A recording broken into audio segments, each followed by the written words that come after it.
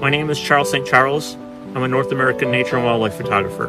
I've tried to put together a video that spans the entire year and shows both the beauty of nature across the seasons and some great conservation successes, as well as simple projects that anyone can start with before working up to more challenging projects.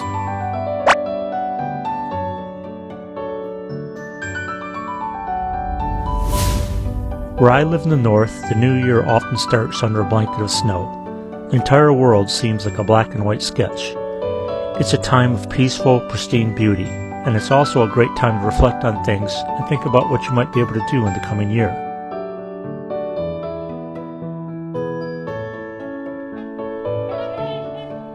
Floating through winter's white is an amazing bird.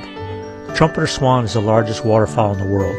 From wingtip to wingtip, it can span 8 feet or more, and it's easy to tell how it got its name.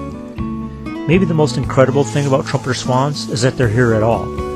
About 100 years ago, across much of its historic range, trumpeter swans were largely thought to be extinct.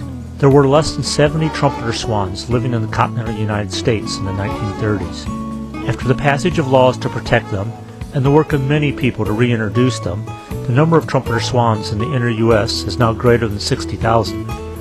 It's still a gift to see them in the wild, but they're now considered one of the most successful conservation stories. Just think of that, from the brink of extinction to a thriving population in less than 100 years.